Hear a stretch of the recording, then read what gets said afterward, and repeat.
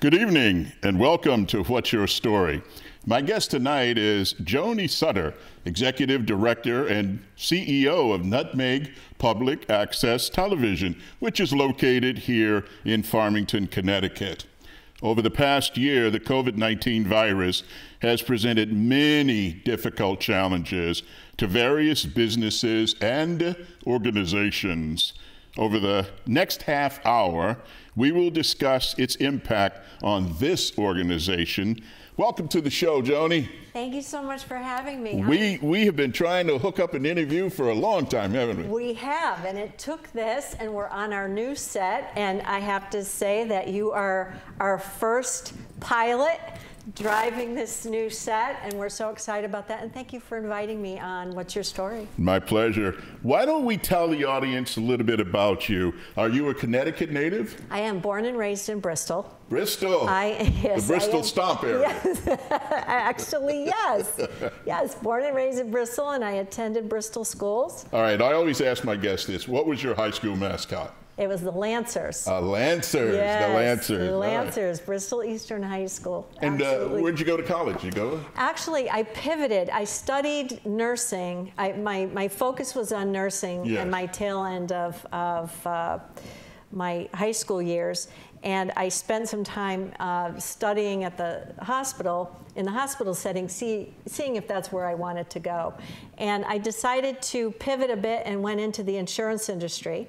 And I started with the Travelers, and that lasted only about a year, and I migrated over to the Aetna. And they kept me for 16. Okay. And I was there mostly in marketing, and then I transitioned to a financial role and worked for the treasurer of the company when I was completed with my time there. Now, did marketing involve a lot of public stuff? Yes. It did? Okay. So that sort of prepared you for? It did. And you know, I have to say, back then when I was there, we called it the Mother Aetna. Oh, yeah. I mean, and I'm dating myself here, James, but when you got into a corporation like that, you stayed. You know, you stayed there, you were happy to be there, and it was Mother Aetna, and they provided their employees with many perks and benefits to be there. There were 10,000 in the building that I was in, and yes, we were very involved with marketing and communications, and it gave me an incredible foundation for the work that I'm doing now. How long have you been here at Nutmeg Public Access TV? I've been here since 1994. Wow. Now, in my current role as executive director since 2005. Okay. But one thing that you may not know about me, James, all right, is that I started here as a volunteer. I did not know that. And working as I was in the corporate environment, working very long hours and working in the financial field, I needed to play a little bit. And I needed to start my creativity going and get those creative juices going. So sure. I studied with a floral designer, and I loved it so much that I did my own TV show at Nutmeg TV. And it was called the Hydrangea House. My favorite flower. Is it? Absolutely. Oh, I never knew that. Absolutely. They dry so nicely when you dry them upside down. Absolutely. So I started with the Hydrangea House, and every week I would do a different floral arrangement that people could follow along. They could buy the materials, and they could make that too. I did wedding work and all different kinds of things. And that kind of gave me a good balance between my work and my creativity. And then the board of directors had an opening, and they asked me if I would like to serve on the board of directors. So I served on the board of directors. Had to give up my show at that point because we don't allow the folks that are on our board to have any conflict of interest with decisions that they're making. So I became a board director and was here in that capacity until 1994, when I joined Nutmeg in a marketing role.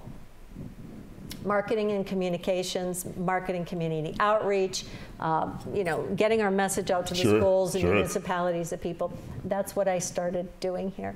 Terrific. No, I didn't know that you had a show here and you began as a volunteer. I did. So I completely get how it is to take classes here, to come through the system here, what works, what doesn't work. And to be honest with you, we reinvent ourselves all the time at Nutmeg TV. It's a constant work in progress. It is. Yes. If we don't, as a company, if you don't, or as a person, I believe. That's right. You become obsolete. You do. You have to continue to evolve, look at everything differently, look through new eyes, get feedback. We always ask for feedback from our producers and our clients to say, what are, you know, we're in it every day. What are we not seeing? What are we not getting?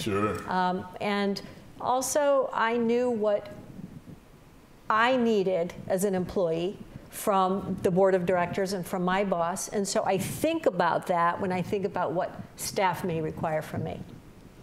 You know, our viewing audience out there might not actually understand what public access television really is. Could you explain that, and could you also explain how it works? Absolutely. In the 1970s, cable TV came into being, and that was a big deal. And the FCC at the time. You mean bye-bye rabbit ears? Yes, and I remember those. You know, you used to get channel 3, 8, 30. There was no Fox 61 at the time, right? 3, 8, 30. You know, the Lawrence Welk show on Sunday night, and you know, the FCC on the federal level said, in order to have a democratic society, you need to have views and opinions from everybody. And the model doesn't allow that. So we're going to require you, cable companies, to make a space on the system for 3 channels: public, education, and government. And anyone can come in and use those channels and produce programming. Must you live in a certain area to be at a certain access channel, or? Well, this is nationwide. Okay. But there are franchise areas. Okay. So at Nutmeg TV, we handle the towns of Avon, Berlin, Bristol, Burlington, Canton, Farmington, New Britain, and Plainville. I've said that a few hundred times, so I've got that down. You got that down. But we're, you know, we're centrally located here. Now, when someone comes in our doors, can I say, James, do you have cable? Because if you don't have cable, you can't utilize it. We don't say that. We say, if you're a resident in our 8-town service area, welcome. Okay. All right. Yeah, welcome. Come in. And it's a free service. Yes. It's here for the community to use, and we encourage them to use both our remote equipment as well as our studio equipment, which we are today. Today is April 1st. It is. I understand that's a very special date here at Nutmeg. Could you tell us a little bit about that, please? Absolutely. This is our birthday. Happy birthday, Nutmeg TV. We're 31. Whoa. Yeah, 31 years old. Now, didn't you used to be in Plainville? We were. And here's another thing you probably don't know. I'm sharing all this stuff with you, which is wonderful.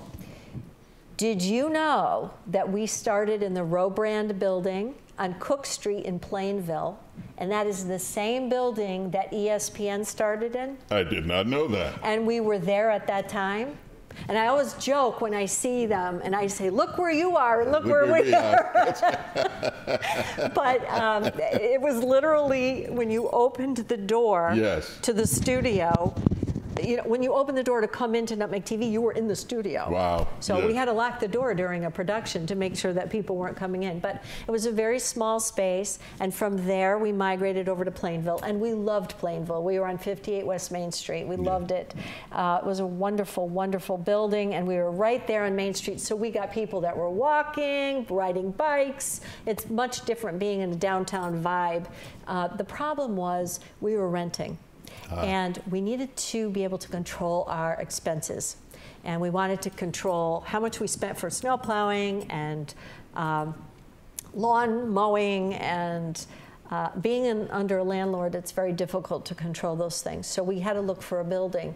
And unfortunately, even though we worked with economic development in Plainville, who were wonderful, thank you, Plainville, we weren't able to find a building. We either found 50,000 square feet, which was way too big, way too big. Or too small. So we needed an area. And we have about 9,000 square feet here now. Okay. You know, Joanie, the COVID-19 virus has, you know, altered every aspect of our lives. I mean, there's no question. You know, would you please talk about its impact on you and your staff over the past year? Specifically, let's start out with its financial impact. How has COVID affected you financially? Well, I don't think that we've seen yet the downside of that, and I'll tell you why. We are funded by cable subscriber dollars. So in other words, if you have cable TV, a very small portion, 68 cents, from your cable bill comes here to fund Nutmeg TV and allows the public to use us as a free service. As people continue to cut the cord, they're not cutting the cable cord because there's still an internet cord coming. And many people are getting programming that way. You know, they're watching their programming on YouTube, which is great. I do the same thing. They're watching their programming on some streaming services. But they're having to cut some other utilities to make it more affordable because maybe they've been on layoff, maybe they've been furloughed. You know, they're just trying to cut corners. And I have a feeling next year there was a 23% decline the last numbers that came out, and I have a feeling we're going to see a much larger decline the next time. So we're working very hard with our state legislators on those kinds of things. But that's where I see the downfall coming. How has it impacted your ability to plan for the future? You know, I think it's done the opposite. I think that there's a new way of doing business now, and we've learned that. Big business and small business. Don't forget we're a nonprofit here. So from our perspective, we're Zooming to do meetings. You can get in more meetings than you can if you're driving here and there and having meetings. So the productivity rate has gone up for us, and the amount of work that we're doing has increased. So I think it's really done the opposite. It's showed us how we can move faster and further ahead than we were doing before. Do you think we would have done that without COVID? I don't. I know we wouldn't have. We wouldn't have taken that bite? No, I don't think so, because we knew what business was, right? You show up for a meeting. This is what it is. This is what it is. What do you mean I have to Zoom? You know, I don't know what that is. I'm not comfortable with it. Well, and to be honest with you, when I'm sitting with you now, I can see your body mannerisms. I can see your smile without a mask. You know, on Zoom, you wonder, am I going to pick up the nuances to know what to say next? Body language is so important when you're physically in meetings with people. But we're able to do so much more. In fact, it's caused that side of the problem where we've had to put the brakes on and say, hey, wait a minute, where's the balance here? We have to learn now how to slow down enough to be able to have a good home work-life balance. It's a really good segue into the next question I have. How has it impacted your employees emotionally? Well, here at Nutmeg TV, we pride ourselves on really business first, and you know, we don't get too much into people's personal lives. However, I do think that connectivity is so important. We're human beings, right, James? Absolutely. And we're not, you know, we're not isolated individuals. We like connection, and we like to talk to each other. We like to laugh with each other, and we like to see our clients, most importantly. And so I think that's been the biggest impact for us, is not being able to see the James Reeds and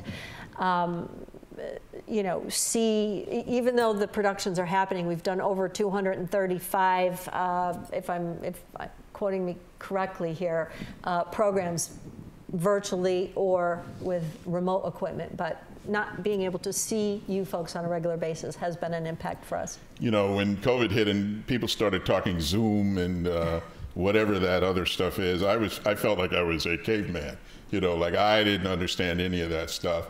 And I'm with you on the Zoom meetings. I don't like the Zoom meetings. I'm just, no offense, Zoomers, but I just, it's not my thing.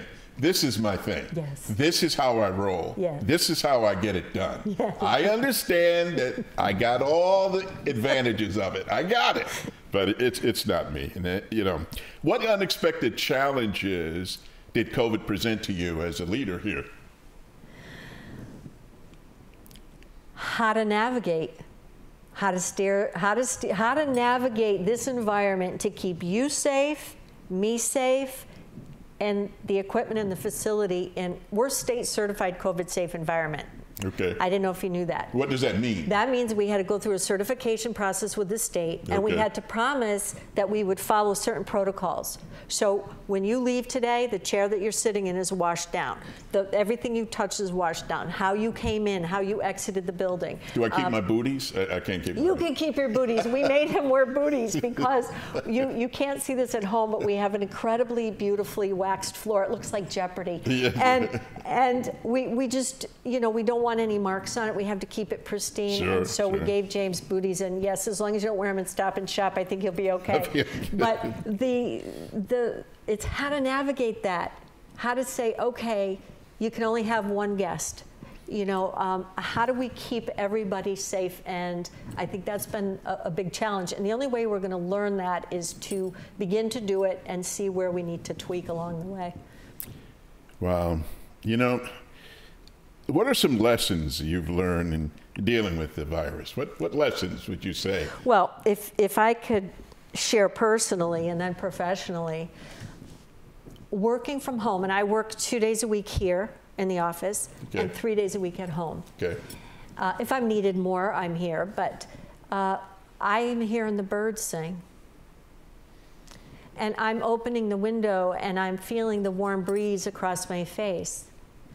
And that's something that I haven't had. And I realized that I haven't had that. And I'm seeing that my employees are also experiencing that kind of thing. Where before I would come in the morning, I would go home, it would be dark. I would never smell the fresh air unless I went out to the mailbox to check the mail. I was from one thing to the next, to the next, to the next, and then all the way home thinking about it. Now, am I working at home? Very hard, I am. In fact, when you have a home office, it's hard to leave for the day. Yes. Because you go in the kitchen, you're like, oh no, I forgot, and you run back, and you run back, and there are whole classes now about how to step away from the computer. Yes, yes. Because it's right there. You wake up in the morning, it's right there. But that has been my biggest takeaway. Is I saw a mother rabbit with her babies last summer. I was able to, you know, hear the bird song, and I stopped for a minute, and I smell that air, and it's just been a wonderful thing, and I think it's showing us maybe what the Italians know, James, I don't know, over in Italy, where they focus on siesta, they focus on the balance between work and home, and they're not like Americans who are on this treadmill that never ends. And so that's been a really positive takeaway for me for COVID. And professionally, I've brought that into the arena and said to the employees, hey, get your work done, do what you need to do, go home, and then jump on later in the evening to make up your hours if you want. So you have more quality of life, because isn't that what it's about? I understand we have a new baby in the family. We here. do. Absolutely. And perhaps Dad, who's probably listening in the control room, will go home and play more with, I think it's Gabriel? It is Gabriel. Go, yeah, our little angel. Dad, I remember, it's Gabriel. Our angel Gabriel. Yeah, that's right. Yeah. So go home and play with Gabriel. Yes. That's right. And isn't that what it's about? Listen to his squeal. That's right. You're not going to hear that forever. No, isn't it true? It's fleeting, yes. Fleeting. Well, we'll give you a chance to toot your horn here. What makes Nutmeg's public access television different from other public access TV? I think we're the best. Ah, you want to tell us why? I do want to tell you why. We're a nonprofit, third-party run. Okay. Some public access are run by the cable companies themselves. Did you know that? No, I did not. And so maybe different energies and efforts are placed there than a third-party nonprofit, which is, you know, we're separate from the cable company. I'm not a Comcast employee, in other words. Yes. And so I think that we are a regional facility, so that means we have 82,000 households that we service. So we have more available to us as far as resources. We have a larger budget than some of the single towns, and I have a phenomenal staff. Terrific. Phenomenal. Our technical expertise here under Chris Bennett has far surpassed what I think we've ever had here at Nutmeg, and I think that's what puts us in a leadership position. You know, how important is it for the community to get involved, and what are some volunteer opportunities here, and do you provide training? It's essential that they're involved because we're here for you. We're here for the community, so they have to participate, and we do offer classes in all aspects of TV production, and we're going to be soon offering some podcasting. That's very popular now. I'm learning about it. My staff is teaching me about it, Brian especially. And so we do offer classes, and we do encourage volunteers. It's a two-edged sword right now because of the COVID.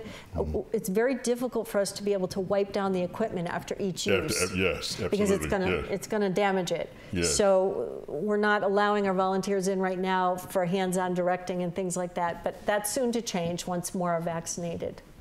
You know, technology, right?